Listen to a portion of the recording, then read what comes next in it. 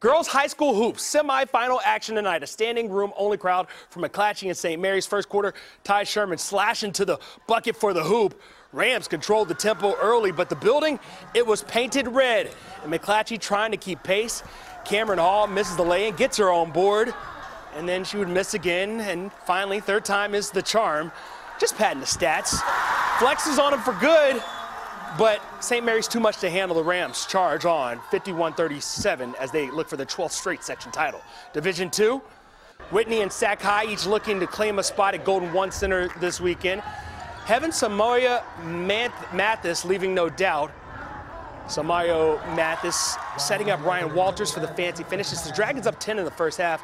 Later this time, Heaven dropping one out of the sky. Putting her hand in the cookie jar. Tastes like do-si-dos. Dragons just having fun with it now. Walters crosses, and then the finish. Sac High wins big. They'll take on Antelope in the D2 section championship. Placer and Christian Brothers meeting in Division III. Second half, 1-point game. Tyra out. Mujadidi slices through three defenders, funneling sound because she knows how to use that left. Hillman up by one. Falcons, though, not backing down. Issa Warford pulls the rebound, finds Chance Sims alone on the block. It was a 1-point ball game heading in the fourth. That's when Christian Brothers would take control, winning 56-49. Division IV, West Campus hosting El Dorado. Third quarter, Gabby Rones got that thing on a string. Watch the handle here as she dices up the D, gives the Warriors a 3-point lead. At the other end, El Dorado able to hang around.